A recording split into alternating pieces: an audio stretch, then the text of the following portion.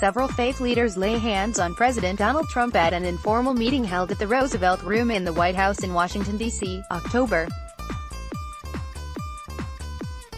29, 2019. Photo. Twitter. Johnny Moore. A group of faith leaders, including a number of Christian and evangelical pastors, have held a meeting with U.S. President Donald Trump at the White House this week in which they prayed for him and the nation.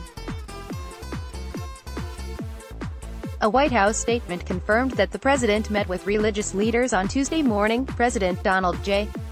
Trump met with faith leaders this morning in the Roosevelt Room at the White House. They took the time to pray for the president and for the nation, the statement said.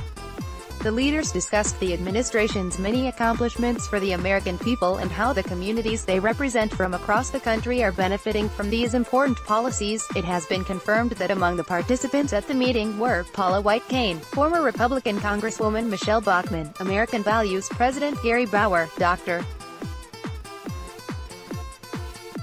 James Dobson, Free Chapel Senior Pastor Jantezin Franklin, Prestonwood Baptist Church Senior Pastor Jack Graham, First Baptist Dallas Senior Pastor Robert Jeffress, Harvest Christian Fellowship Senior Pastor Greg Laurie, National Hispanic Christian Leadership Conference President, the Rev.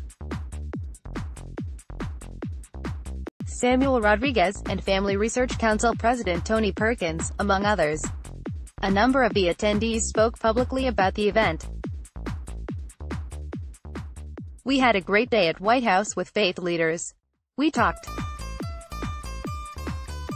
I'm thankful that we are given the opportunity to discuss important policy issues and always the president asks us to lay hands on him and pray. Johnny Moore, an advisor in the Trump administration, described it as a great morning, and said the president was confident and spirited. Great discussion.